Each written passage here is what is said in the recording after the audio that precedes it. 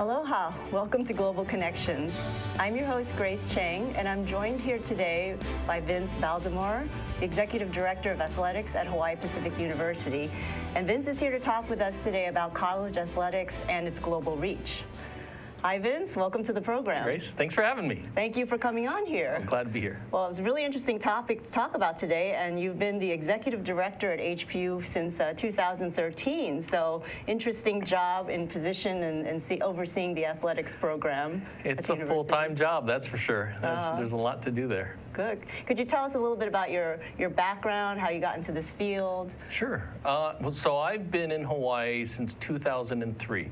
I was born and raised in Philadelphia, and Midwest boy, went to school at DePaul University and Notre Dame, and bounced around from jobs to jobs in sports. So I pretty much had about 20 years in sports, in the sports world, both in professional and now in college. But in 2003, the University of Hawaii had a job opening for a fundraiser. And they believed what I was saying at the time and hired me. So I was Good job, yeah. I was there for about 11 years, and it was a great experience at University of Hawaii. But then in 2014, Dr. Bannister at the time was looking for an athletic director here at HPU, and it was good timing. It was a great opportunity for me, and I'm lucky I got it, and I've been here since. Okay, excellent, yeah. So tell us a bit about the athletics program at HPU, and then we'll talk a bit more about, college athletics and then the kind of internationalization of the student athlete population. Sure, definitely. HPU is really unique. I mean, not only just it's an urban campus, but our makeup of international students. For our athletics programs, facilities are always important, and being in downtown Honolulu, it's a little bit of a creative challenge of always trying to find places for our student athletes to practice and to compete. So, that makes it, a little bit more of a special type of student athlete to come to HPU. In terms of our makeup, we have about 250 or so student athletes in athletics. About 55% of those are from the mainland, and we have about 20% or so from international, and then the remaining, what does that equal? 25% are local kids. So we have a nice balance of mainland, local, international, and it makes for a great experience if you're a student on a soccer or volleyball or a basketball team. You are experiencing the world with a lot of different kids from all over the place. Yeah, so extending your education, international exposure while you're on the team through your teammates. I went to school at DePaul University and played tennis it was in Chicago. And I mean, it was a great experience. I loved Chicago, I loved DePaul, but it was kind of a different makeup, right? I mean, when I compare what I saw in college versus what I see now at HPU, it's completely opposite, with this international influx of student athletes, with just the urban center, with everything that's happening. So it's pretty exciting. I wish I could, go back in time or Don't we all, be now, right? Yeah. Right. Yeah, I mean, it seems like, when you and I were growing up, right, there weren't as many international athletes in the pro ranks or in college. I mean, is this kind of a new development over the last, I don't know how long, to have international student athletes join the NCAA and I think it's been around, and I think you're right. There has been a little bit more of a big boom of that. I know that there's always some that are coming to the U.S. for competition or for academics or whatever it is, but I started to notice it more now, just because in Hawaii you really pay attention to all the different cultures that are here, and I just really started to notice that wow, it's a trend that's continuing to grow. And the fact that it's Hawaii, I mean, it's a destination university, right? People love to just be in Hawaii, so it also adds to that. Good climate for sports. Yeah, it's pretty good for that. Yeah. So we're not ever trapped just indoors. Lots of I played tennis in the snow, so. Oh, okay. Yeah, Chicago. You're tough. Right. And I mean, NCAA is kind of unique as far as the U.S. Collegiate approach to athletics, because in a lot lot of other countries, there isn't this kind of organized collegiate athletic organization that NCAA represents. Yeah, I mean, you're right. It is. I mean, the NCAA has a lot of regulations. There's a lot of policies. I mean, it's a big business, right? I mean, you have probably maybe 1,000, 1,100 schools that are part of the NCAA. You have Division I, you have Division II, Division III, and there are makeups within those divisions. But it's really trying to promote membership among the schools and healthy competition and fairness. So that's why you have gender equity and Title IX concerns, and so all of that plays into fielding and managing and promoting and growing an athletics program. And that's what creates a lot of the gray hairs and the bags under the eyes and the lack of sleep. But, we like it. I'm here. Not noticeable at all. Good lighting. But you do have a lot of programs. I mean, the athletics program at HBU has grown. There have been several programs added, right, in the last few years. Yeah. I mean, we're at 14 now. So 14 programs with 250 student athletes. That's a healthy balance for us. We recently, maybe 4 or 5 years ago, added a sport, which was acrobatics and tumbling.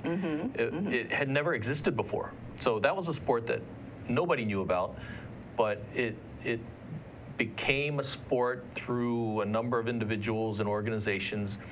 HPU jumped in and said, this is a sport that makes sense for us.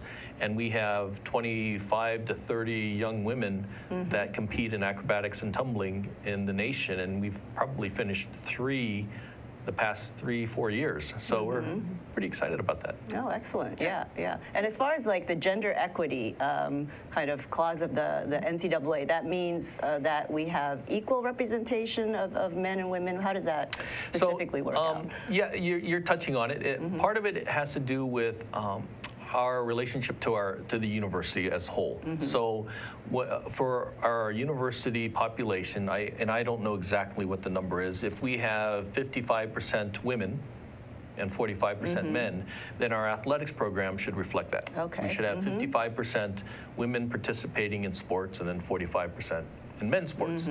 For us, we have 6 men's sports of the 14, and then 8 women's sports. So for our numbers, it comes out to, it's very similar, very close to what the university numbers look like. And you were saying earlier, like HPU and probably Hawaii institutions as a whole, it's attractive because it's in Hawaii, but I mean, there's also the distance for traveling for student athletes. Is that a challenge? It is. I mean, that's, it's a plus and a minus, depending on how you look at it. I mean, our student athletes, they love to travel. So then it's a plus. They get to go all around the country to compete and represent the university.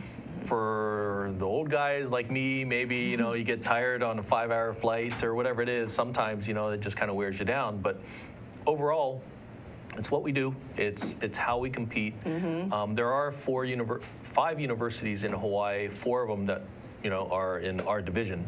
So we have a healthy rivalry with the Hawaii schools. Okay, and good physical conditioning, I guess. Yeah, all that travel time, hauling your stuff around. The thing is, I mean, and this is new, but in the past, they didn't have, I guess, frequent flyer miles and all of that, right? At least I don't remember that they used to have it. But now, kids are getting to keep their frequent flyer miles. And whenever they travel, they're banking those miles, and those are going to turn into something down the road, especially when you live in Hawaii and you have to go to California 2-3 times every year. That's that's nice, right? Bring mom and dad to Hawaii then on your miles. Yeah, that's a nice perk. Yeah. Yes, and how does athletics help benefit the students, particularly the student athletes and the university as a whole? I've always felt that athletics is an integral part of the university, and it does a number of things. I think that the main one that we normally see on television and in sports games is school spirit. Really brings pride to being a part of the university when your teams are out there competing and winning and representing you. I also think that it adds some advertising, right? So for a university that's out there that, that's focused on enrollment and wants a healthy enrollment base, student athletes and athletic programs are out in the news and they're in the paper and the TV and radios, and that helps drive enrollment for the university. There's some revenue. Sometimes you're selling tickets, you're selling parking, you're making money as a result of athletic programs, you're selling shirts and things. So that's revenue for the athletics program in the university. And then I think the other one is that, it's this diversity side. Athletics brings a unique set of individuals to a school, right? If it's basketball, you're seeing a lot of tall people, or volleyball gals, you're seeing a lot of tall, and so you get this diversity not only in ethnicity, but it's also in culture and lifestyle. I mean, they've been in sports for many of their years, so you add that to the university, and it really helps. Yeah, and it seems like also it provides, because it is tied to some scholarship money, it provides opportunities for some students who might not otherwise go to university. Yes, that's a great one. That's a great one. Right there alone, I mean, college is expensive, and, financial help and scholarships are a big driver. Yeah, and it seems that, a lot of it's an amateur. We have an amateur orientation in the NCAA, but it's something that they're committed to, that they need to structure their schedules and their lives around. It's a full. I mean, for our student athletes, they have to juggle school, they have to juggle practice, they have to juggle competition, they have to juggle travel. They have to juggle social life, right? We want them to go out and do things. They have to juggle community service, because it's important that our student athletes are out there helping the community. So they have a lot in the course of a day and over the course of a semester. So yeah, we're proud of the kids that we have at HPU, because they can balance it all. Good training for success in the after graduation life. Yeah, the kids right now, they're very impressive, right? And it helps, because at the end of the day, we're developing them and getting them ready for after they graduate. Yeah, so those are some interesting points. So when we come back from the break, we'll talk a little bit more about some of the student successes after graduation. Fantastic. Okay, thanks, Vince. Right. So stay tuned. We'll be back in just 1 minute. Back to Global Connections. Hi, and thanks for watching ThinkTech Hawaii. My name is Justine Espiritu, and I host the Hawaii Food and Farmer Series with my co-host Matthew Johnson of Oahu Fresh. Every week, we bring on farmers as well as all the other individuals and organizations that help support a thriving, sustainable food system. In fact, it's interesting to learn what others are doing, so you don't have to be a Hawaii resident or producing food on Hawaii to be featured on the show, like today's guest, Wyatt Bryson of Jewels of the Forest and Mycolab Solutions. Aloha, thank you. It's been a pleasure being on the show. I love seeing what you guys do, and I really support your mission. And it's really nice being back in Hawaii, and thank you again. It's an honor. So you can see guests like Wyatt every Thursday at 4 p.m. on ThinkTech Hawaii. Thank you.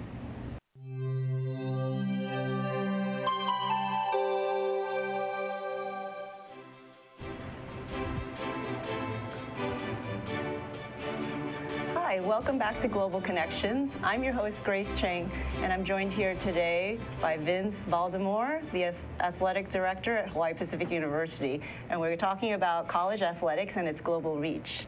So, welcome back, Vince. Thanks, great to be here. Great. And we were talking about how much college athletics can contribute to a student's success after graduation. How are students doing, do you know, like keeping track of students, what they do as far as athletic or professional after they graduate?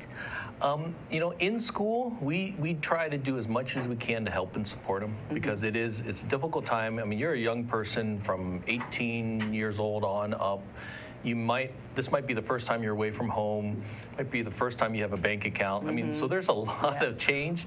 And in addition to it, they have all the responsibilities that we talked about earlier of practice and community service. And so it is kind of overwhelming. But I think our athletics department and most athletics departments are there to support and really kind of nurture the student athletes, so that some of it they have to do on their own, right? They have to pay their own bills. They have to figure out a budget on what to eat and what not to eat, right? Some of those things. But at the end of the day, I think, we do a good job of really being there and not enabling them, but just kind of always being there ready to help.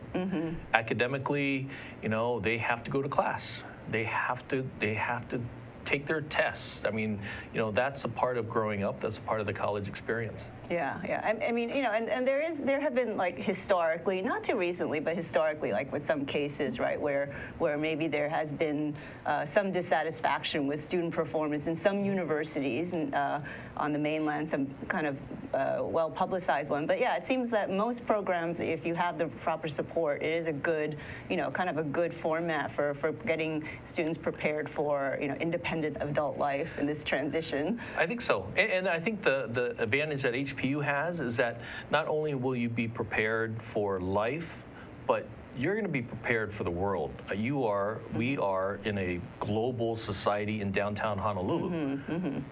Some of the kids that we've seen have come over from the mainland, they've never met somebody from France, Spain, Germany, Australia. They've never. Now they're living with them. They're going to school with them. They're practicing with them. They're understanding. So this really kind of broadens their perspective and really makes it stronger for them.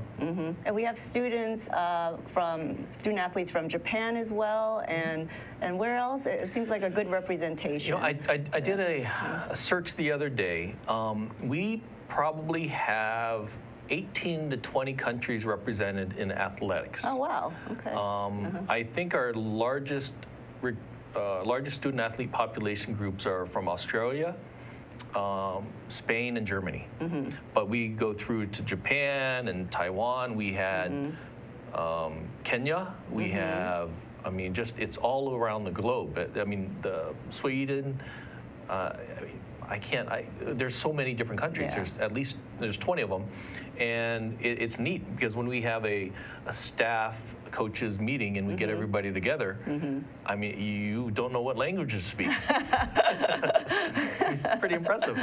Yeah, that's good. They can bone up on their language classes at home. We did a video. We try and do a video for HPU athletics, and it's on our website. That is kind of a Christmas video, right? Merry Christmas, everybody. So we had a bunch of students, and they all said Merry Christmas, Happy Holidays in their language. Okay. And it ran 2 to 3 minutes long because you have a lot of different languages represented. Oh, interesting. Yeah. And how about recruiting, the international recruiting? What are some challenges and what are some interesting insights from that process?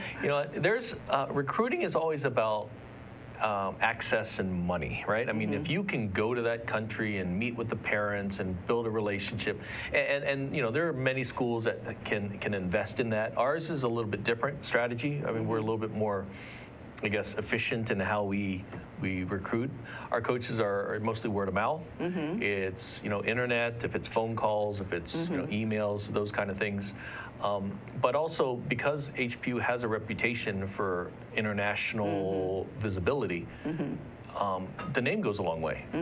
So when a coach from HPU says he's in Germany, kids know the university. So it also helps. It's a little bit of a team effort. You need a lot of people involved to make it work. But it's a part of what we do.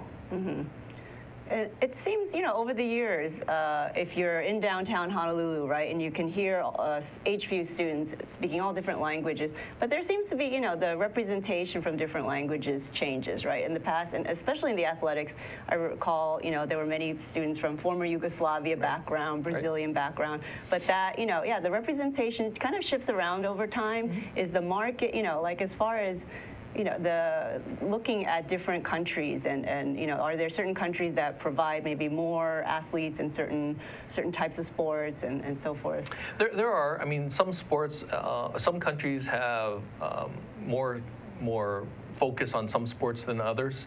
I think for us, it starts with the coach, right? And if the coach has connections in Brazil, he or she is going to work in Brazil and work on student athletes from that country.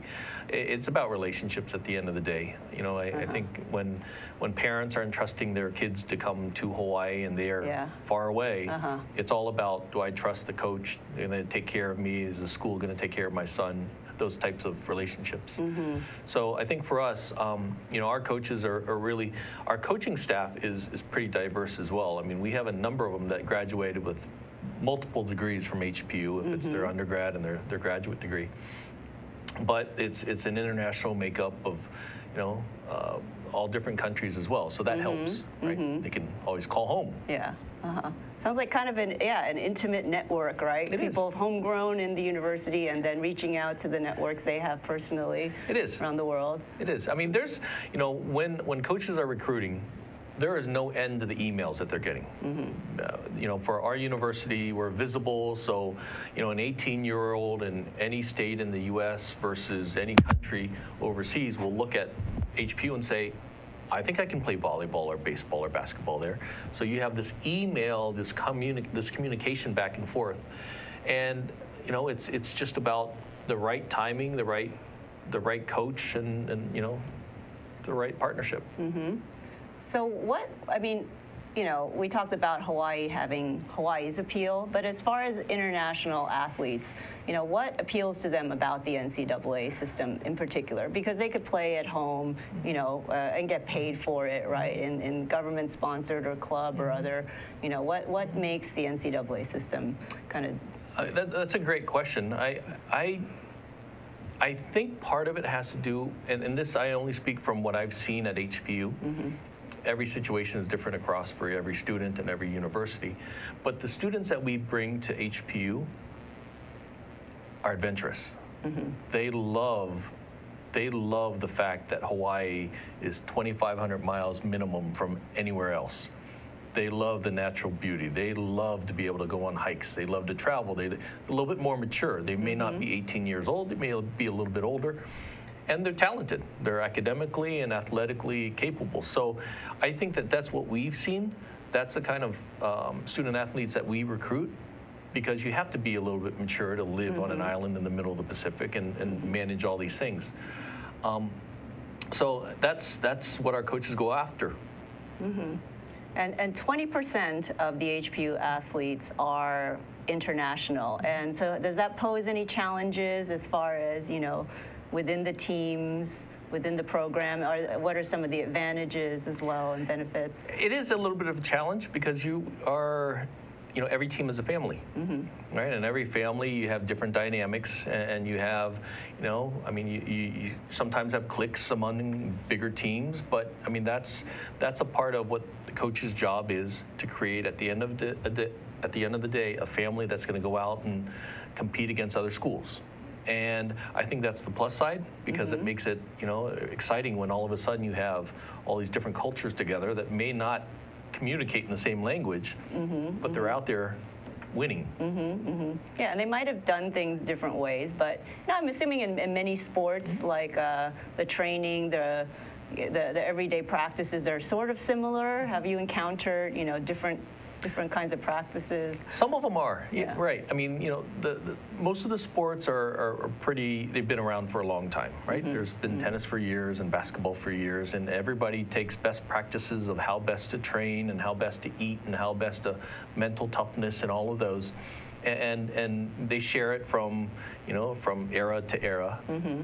I think that, you know, for us, that's what everybody does, right? And it makes it, you know, it makes it fun, it makes it challenging, but it, you know, also makes it a little stressful at the same time.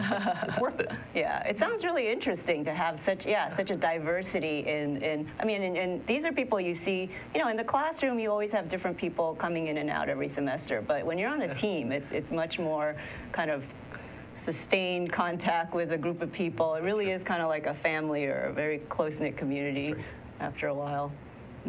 Very much so. And so what's happening these days with HPU athletics that might be of interest to? Well, we're in the spring season, so this is February, and men's and women's basketball are doing a great job out there. They're representing us very well. Men's, I think, is in the top 5 in the country. Women are competing hard. baseball and softball has started. Our national champion men's tennis team starts the season now to defend their title. They won a national championship last year. So, and golf is out there. So the spring sports are in full force. They're out there on the fields and in the courts practicing and also going to your class and all the other classes that they go to. So it's a busy spring for us. And do we ever have teams go internationally for, for exhibition or, like the NFL goes to England? Yeah, no, great. I mean, we just did. Last year in June, end of June, early July, our basketball team was invited to compete in an international basketball tournament in Seoul, Korea. Oh, wow. An amazing experience. And it was great to watch because we had some boys that were from Ohio that had never been out of the country. Wow. To see them eat kimchi was pretty funny. And they didn't know what it was. They just, this is a growing experience for them. We took them around and there's educational, cultural opportunities that they really got to see a foreign country. At the end of the day, that was, they'll always remember that. But, they also competed. And our team under Coach V and the coaching staff, they won the tournament. So we brought back a trophy from Seoul, Korea. And boys, they're very proud of them. They're in Hawaii, never had kimchi. What do you guys feed them? Some of them were freshmen, right? So they had never even, this is like their first trip. So so their diets here they get to try a whole range with all these people That's exactly from all over the world there. Well, really, that's really fascinating. So the international recruitment really provides kind of an interesting dimension to the athletics program, HPU, and helps contribute to the university's diverse student population. Very unique aspect, I think, of the Hawaii Pacific program. Yeah, we're proud to be a part of HPU. Great. Well, thank you so much for coming on the program, Vince. Thank you, Grace. This was great. I hope I didn't screw it up for you. This was great fun. I loved it. It was really fun talking to you. It always feels like, we never have enough time. I have like 500 questions in my head, but okay, save it for next time then. Will do. All right, thank you so much, Vince. Thank you. Okay, thank you all for tuning in to Global Connections. I'm your host, Grace Chang, and I've just finished talking with Vince Baldemor, Athletics Director at Hawaii Pacific University. See you next time, Thursdays at 1 p.m. Aloha.